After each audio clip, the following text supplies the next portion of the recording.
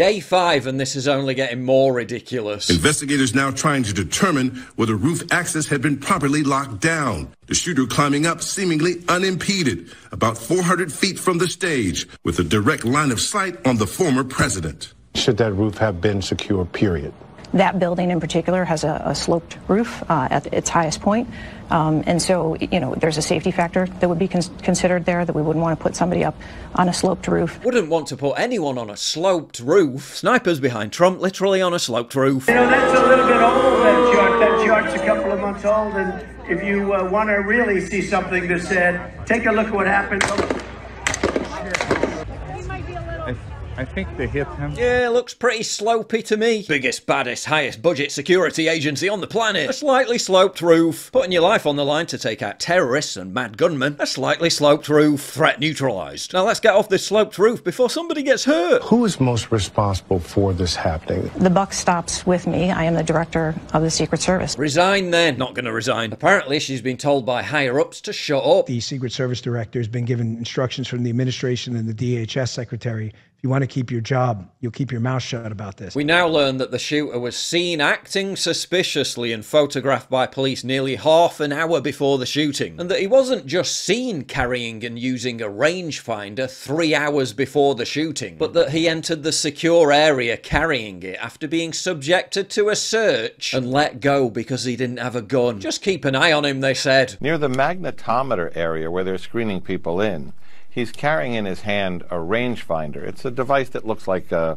small pair of binoculars, but it's used by shooters to measure the distance when they're setting up a long-distance shot. Because he didn't have a weapon, that would not have prevented him to go through security, but they did flag, what does he have this in his hand for?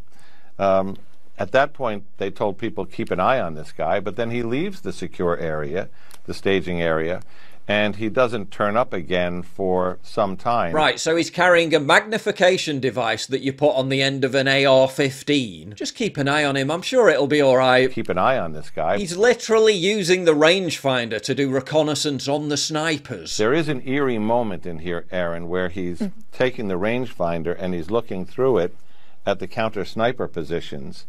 And one of the counter-sniper positions is looking at him through the scope.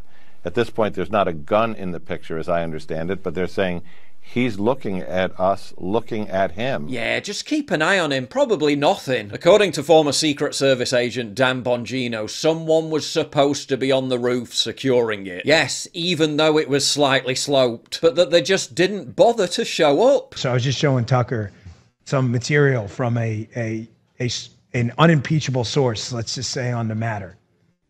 That post, according to my source, that roof was supposed to be a police post. It was supposed to be someone there.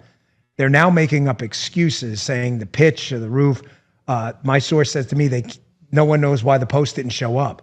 But so that's a nonsense story they're putting out in the media. Maybe the guy was too busy trying to open a fence.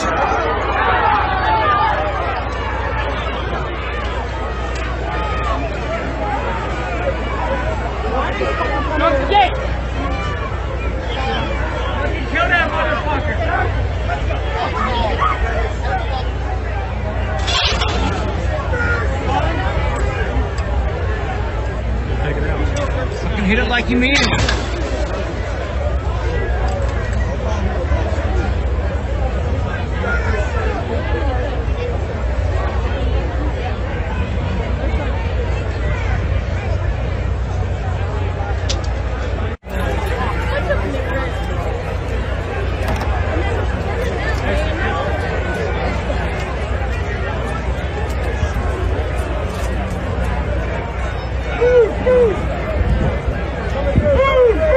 We're living in a new age of banana republic insanity. We have a Secret Service that takes down the shooter only after he shoots at Trump, an FBI that fabricates cases, an ATF that wants to take away your guns, a justice system that wants to lock up its political opposition, and an FDA that favours big pharmaceutical companies over your health. Quite clearly, government agencies are being weaponized against the American people. In times like these, we need to stick together and stay strong and healthy enough to protect our families. And just like they're trying to take down Trump, they're trying to take down Black Forest Supplement's star product, NMN. And it's not because of its safety or efficacy, it's because they're greedy greedy and corrupt. Now they're trying to turn NMN into the world's first anti-aging prescription drug, simply to fill their never-ending pockets. Why do they want to do this? Because NMN works. NMN is vital for the functioning of the 37 trillion cells in your body. A study by Harvard claims that it can help reduce weight, cholesterol, and even blood pressure in overweight adults. I've been taking NMN for the best part of a year now, and it's a total game changer. More focus, better energy, better weight management. So I've asked Black Forest to give my viewers a special discount, because I want to give you guys a chance to get your hands on NMN before any potential restrictions come into play. For the next 48 hours, you can buy 2, get 2 free. Now that's a juicy deal. Black Forest Supplements is ready to fight for this. They want to ensure that people can continue to have access to NMN. But who knows, there might come a day when the agents are at Black Forest's door, trying to stop them from selling this life-changing supplement. So I urge you to check out the link down below and grab some for yourself. And take advantage of the buy 2, get 2 free offer while it lasts. Security around Trump was supposed to have been ramped up before last weekend, after details of a separate assassination plot were uncovered. Yet they still went with the Pac-Man perimeter. Was every element,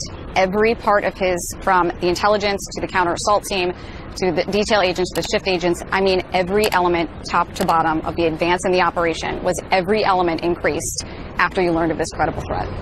What we increased was what we felt was appropriate for the former president and for that particular event on that day. We have been increasing the assets and the resources and the staffing that we have been providing to the former president since he was a presidential candidate and then the presumptive nominee. Every element of security was increased, apart from overcoming that all-conquering, slightly sloping roof and letting a dodgy guy with a rangefinder walk around for 3 hours before climbing up it. Congressman and former US Army sniper Corey Mills probably won't get invited on CNN again. I've done thousands of advances. I've done thousands of counter-sniper operations with our teams in Iraq and Afghanistan, etc.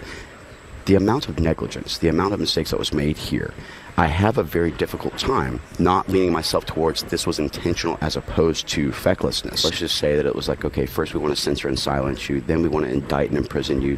Now we're attempting to kill you and take you off the stage. Whoa.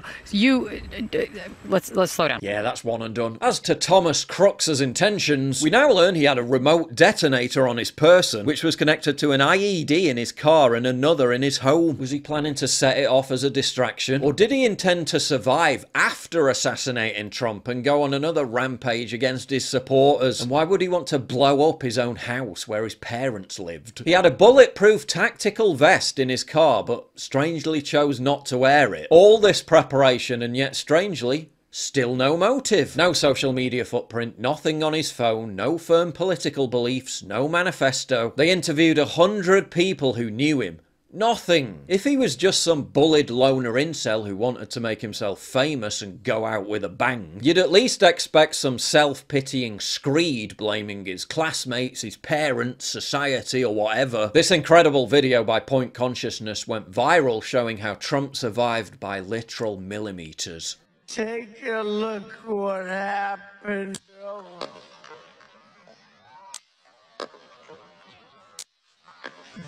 Take a look what happened.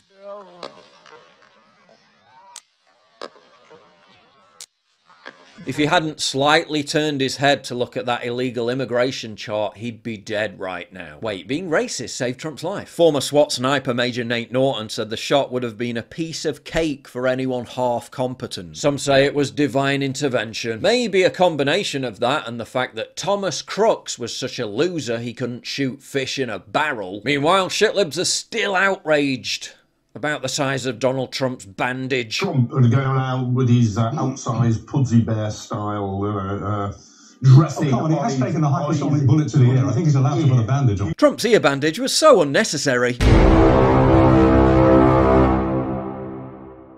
If you value what I do and you want to help support me, please visit pauljosephwatson.locals.com and either pledge a one-time donation or subscribe to join my community, get early access videos, and message me directly. And exclusive live streams coming soon too. Promise. Check out the Locals link down in the description. And don't forget to take a look at the brand new website, modernity.news. That's where you'll find all my content, including exclusive articles. That's modernity.news.